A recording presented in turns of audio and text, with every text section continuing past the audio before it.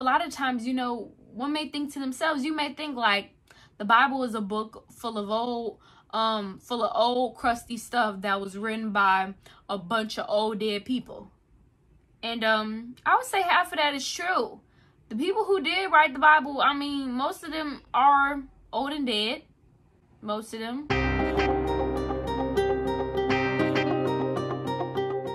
Babies, I'm back.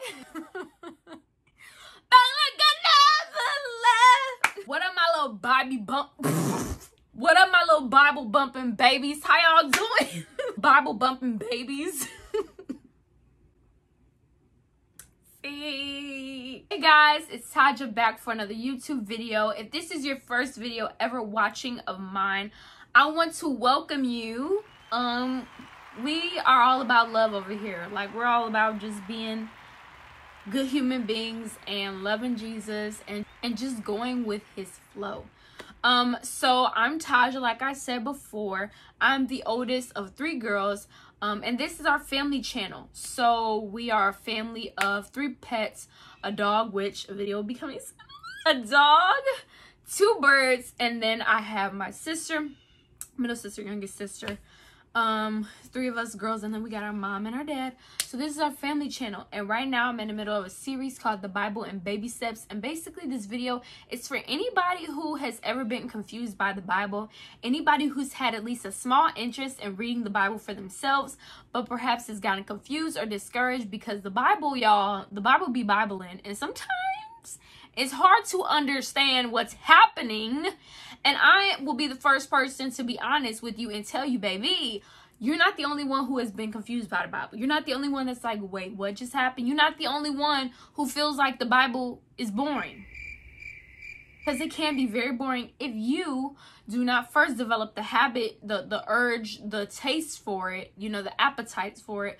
But also if you don't get your own translation so you can best understand the Bible for yourself, it will continue to be that for you. And so I'm here, I'm your, what do they call it? I'm your push-up. I am going to keep it real with you. And so the purpose of the series, as I said, is to let you know you're not alone.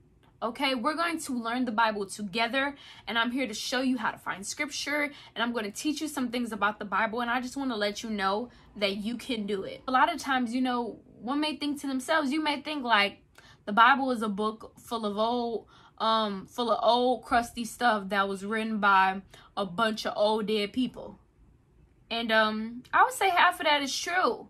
The people who did write the Bible, I mean, most of them are old and dead.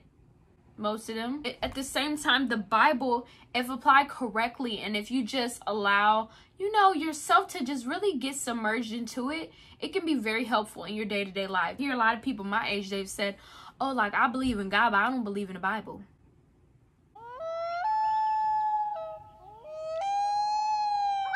That's like saying, I believe I'm alive, but I'm not breathing.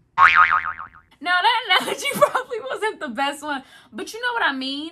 Like, y'all, I hate to break it to you, but if you really want to get to know Jesus, like, you're going to have to read the Bible, babe. I'm sorry. And I hear a lot of times, too, and I could talk about this deeper in another video because I'm very fascinated with this. But just hearing how, you know, the Christian faith absolutely has been convoluted and has been weaponized to validate racism, to validate slavery. And I want to let you know, yes, the Bible does speak of slaves. Yes, back in the day, slave masters used to use the Bible to completely disarm their slaves. They used to, first of all, they would try to seek to minimize even the, you know, the biblical text that the slaves had access to. Slave masters will rip certain pages out of the Bible, cross certain verses out, because they didn't want their slaves to know the truth. They didn't want their slaves to know the truth that the God who saved them, the racist, bigoted slave masters, was the same God who loved the slaves and who didn't want them to be mistreated in that way. So, you know, while a lot of times we see, you know, I hear a lot of people, you know, the Bible was used by the white man to keep us down. Baby, a lot of things have been used by the white man to keep us down, but do not become blinded to that, okay? Let me tell you this. Racist individuals did not author the Bible. They altered it. We're going to get more into the authorship of the Bible and different things like that. But I just wanted to put that out there because I understand that people have questions and concerns. A lot of times, you know, especially when it comes to spirituality, we can be particularly sensitive to this subject. Like, oh, I'm not getting into all of this stuff. I'm not getting into all that. But I just wish that we had this same sort of skepticism about everything else in our life. Like, we can be totally skeptical about reading the Bible, right? God welcomes the skeptics. Like, Jesus welcomes the skeptics. He welcomes those who question. But at the same time, we could go around and we could buy weed from somebody and smoke it up, baby. Like, I need us to be skeptical in all aspects of our life. If you're going to be skeptical about Jesus Christ, if you're going to be skeptical about the Bible and its legitimacy, baby, be skeptical about everything. Be skeptical about the fact that you want to smoke and drink your life away, babe. Be skeptical about the fact that weed, although everybody says, oh, it's medicine, it has grave impacts on your short-term memory. Be skeptical. Be skeptical in real life. So without further delay, let's get into the video.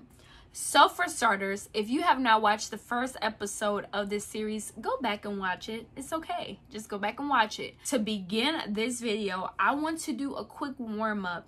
So for my babies who got their Bibles in front of them, open your word and I'm going to give you a scripture to look for. And we're going to look for it together and we're going to see how far we've come. We're going to see our progress and we're going to see if we can do this because it's much easier than it seems. So for my first warm-up, let's go to John chapter 1, verses 23. So guys, feel free to pause this video right here and look for the verse yourself. But you guys remember last week we talked about the table of contents. So right now I'm looking for the book of John and I see that it's located in the New Testament on page 1749. So 1749, I see it's located on that page. As you can see, I begin to flip through. Eventually I come to the book of John.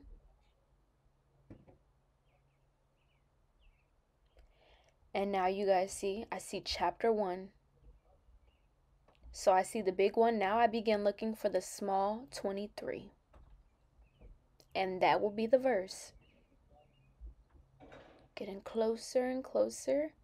You guys can see the 23. He said, I am the voice of one crying in the wilderness, make straight the way of the Lord, as the prophet Isaiah said. How did you do? Did you find it? You see, John is in the New Testament. And like I said in the last video, there are two divisions of the Bible. The Old and the New Testament. John is found in the New Testament.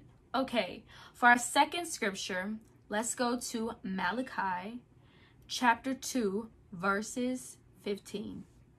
So guys, we're back at the table of contents. As you can see, Malachi is in the Old Testament, located on 1559. So it's actually the last book in the Old Testament. So I began flipping towards the back of the Old Testament, looking for 1559. Page 1559 is where Malachi starts. So I'm at 1367 here, 1443, getting closer and closer. Now I'm at Malachi. So now I'm looking for the big 2 since it's chapter 2.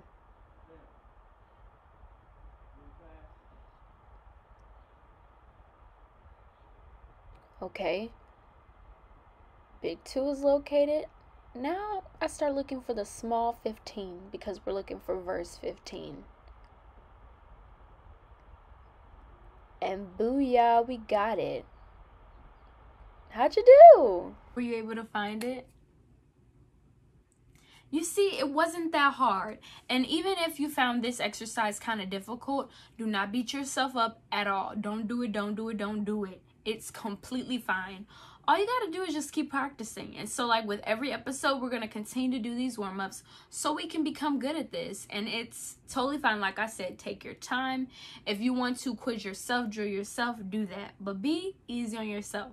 So this week is going to be kind of much more all about the facts about the Bible and different questions that a person may have in general. And so I just want to start off with just some nice, simple, breezy facts about the Bible. So like I touched on authorship a little bit in the beginning of the video, the Bible has many authors, okay? It's not like one person wrote the book and that's just what it was. Different parts of the Bible were written at different times in history and also in different regions, in different languages, and throughout, like I said, different years. For example, the Old Testament, it took over 1,500 years to complete. So the Old Testament, that first division that we talked about last week, it took over 1,500 years for that testament to be completed. Now, these people who wrote this Bible, they weren't just writing just to write. They weren't just like, oh, let me make up this little story here and there. No. They were divinely inspired by God. They were inspired by the Holy Spirit. And so depending on who you would ask, you may ask someone like, who wrote the Bible? And some people may be like, oh, well, there were several authors, There was Moses, there was David, there was Paul, there was Luke, like so many different people.